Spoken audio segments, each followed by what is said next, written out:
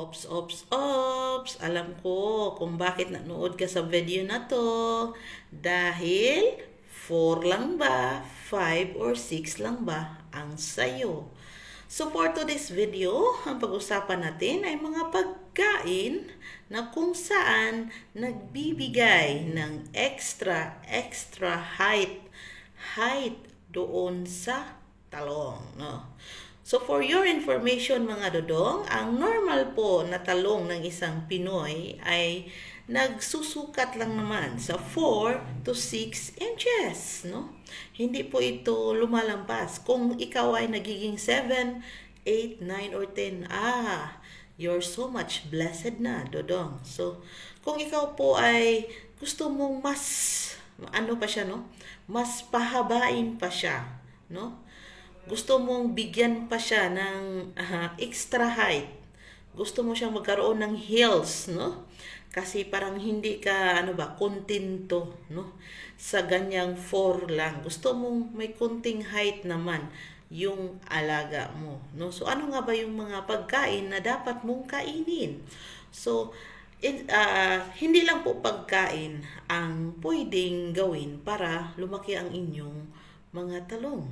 Meron din po tayong tinatawag na mga exercise na para dito. At kailangan din ito na mas maliit ang ating tiyan, mga dodong, mas mahaba po ang ating alaga. So kung ikaw po ay malaki ang tiyan at walang ka-exercise at marami pang bisyo sa buhay, lalo na ang pagsisigarilyo, no? So asahan mong ang inyong 4 inches ay hindi na po talaga yan, lalaki pa. Pero kung ikaw po yung tao na healthy, yung sa pangangatawan, maalagas pangangatawan, walang bisyo, at gusto mo maging maligaya, at hindi lang ikaw maging maligaya, pati ang inyong mga kapartner sa buhay.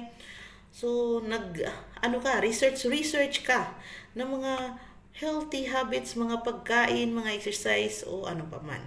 So, nasa tamang video ka, dodong. Ito yung mga pagkain na dapat mong kainin para ang taglay nitong mga vitamina at protein ay magdudulot sa iyo ng extra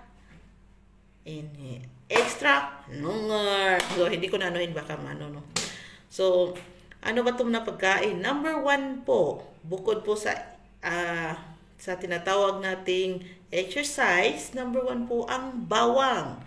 Yes po. Totoo po at legit na raw bawang. Yung hilaw na bawang na kinakain, dodong, or binababad ninyo sa apple cider vinegar. Ayun po sa aking pagre-research, ito pong raw na garlic ay anti-inflammation, no? So, mabisa itong mga sa mga tinawag natin antibacterial, antibiotics sa ating pangangatawan. So, mabisa na meron ka nito. Kinakain mo ito sa iyong katawan. At number 2, ito yung tinatawag nating Bombay onions. Maganda po ang onions para in kaso na magbakbakan kayo, ay alam nyo na, hindi lang tutubo, hindi lang maisog, di lang tutubo, kundi ang inyong bakbakan, no? Bombay onions, no? Garlic na binababad sa apple cider vinegar. So number 2, ito yung mga fiber foods. Alam niyo yung mga fiber foods? Yung mayroon kang mga alugbati, mahilig ka sa alugbati, mahilig ka sa malunggay, mga ganyan na mga gulay, mga spinach. Maganda po yan siya kainin, dodong. So itong mga pagkain po, dodong, no, yung mga hindi mahilig magbili ng mga vitamina, mga vitamins, kasi alam niyo naman yung mga vitamins sa pharmacy, no? So wala tayong kapera-pera. So dito natin babawiin sa pagkain para yung alaga natin ay malakas, tutubo, magkaroon ng height, at malusog, no? Yun naman talagang gusto natin sa ating alaga, diba? No? So, sa next ko na video, tuturuan din ko kayo ng mga exercise para naman mas tumangkad pa ang inyong alaga. So ngayon, pagkain lang muna. So, pagkatapos noon, itong ginseng, no? Alam niyo yung ginseng, nakikita niyo yan sa mga Korean dramas, sa mga Chinese, no? Kailangan natin po ng ginseng tea, mga dudong. Bumili po kayo diyan sa Binundo, marami po yan. Kailangan mo natin ginseng tea kasi nag-aano yan para lalo na yung sa iyo ay mahirap buhayin, no? Yung gaano mo pa, ang hirap buhayin. So, uminom ka ng ginseng tea. Masarap yung ginseng tea, dodong. I assure you, no? Mas malala pa yan ang dan sa kape. Kung kape 24 hours kang dilat, yung ginseng, ay nako, nakakaano talaga yan. So, try mo pong subukan yan, dodong, yung ginseng, no? So, sa sunod naman ay tinatawag nating talaba. Hindi po talaba na nasa utak ninyo, kundi totoo talagang talaba.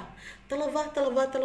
Oysters, lalo na pag hilaw na oysters. Hindi po oysters ng kapitbahay nyo, ng misis nyo, o oysters talaga na galing sa merkado, na preskong-presko.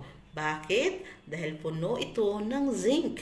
At ang zinc ang isang pangunahing number 1 na pangangailangan ng isang dudong para naman tatangkad, lulusog ang inyong kakambal, ang inyong alaga, no?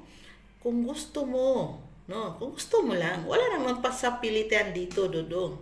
So, hilaw na oysters with lemon. Pinakamaganda yan. Yummy.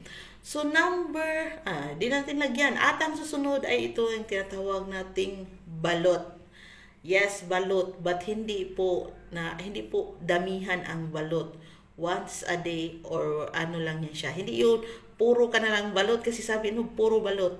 Isahan lang po siya, no? 1 time, 2 times in a week. Hindi po siya kasi magkaroon ka din ng high blood pressure niyan. So, kailangan, kung magbakbakan, so kumakain ka ng 1 or 2, fights na. Okay na, no? So, mga ganyan. At wag naman kalimutan na inumin ang watermelon juice. Yes, ang watermelon juice din po ay mabisang pandagdag ng levedo para naman magkaroon ng mga fluids. Alam nyo na, ang inyo kasi is full of fluids. Full of protein, no? Yan ang pangangailangan ng inyong sandata. Kailangan nyo talaga ng protein. Maraming protein is the best. Kasi kayo po yung tagahulma, tagagawa. Kailangan magiging healthy ang inyong semen, no? Kailangan healthy yan.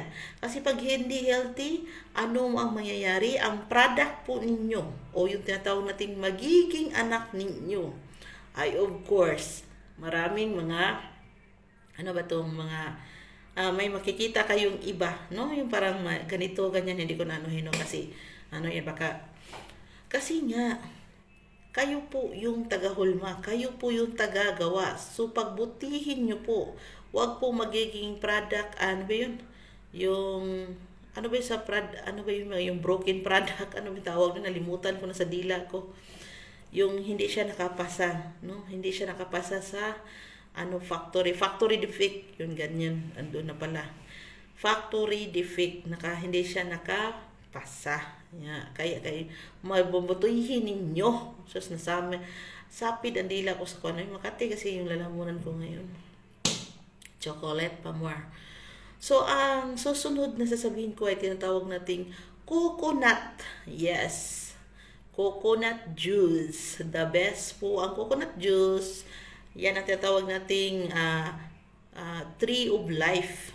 Alam mo, maraming sustansya, maraming protina yung coconut juice. So, mabisa po talaga yan. At ang panghuli ay itong tinatawag na manggang hinog. Yes, manggang hinog at hindi po hilaw dodong. Kasi ito pong manggang hinog ay marami pong protein, sustansya, vitamin C at ano pa dyan na nakakatulong para ma-boost mo ang mga ano doon, mga fluids. So, ito yung tatandaan nyo, Dodong, no? Number 1 po na kailangan ninyo para lagi siyang handa. Laging tumatayo, no? Kahit walang sumasaludo, tumatayo ay ang zinc. Number 1 po yung zinc. Zinc, vitamin D, at magnesium, at vitamin C, at lalong-lalo na ang protein. So, yan po ang pangangailangan ninyo para kung gusto nyong laging handa, no? So, see you sa next video ko. Abangan ninyo kung paano ang pag-ehersisyo para mas lumakas, tumibay pa ang inyong talolong. Bye-bye.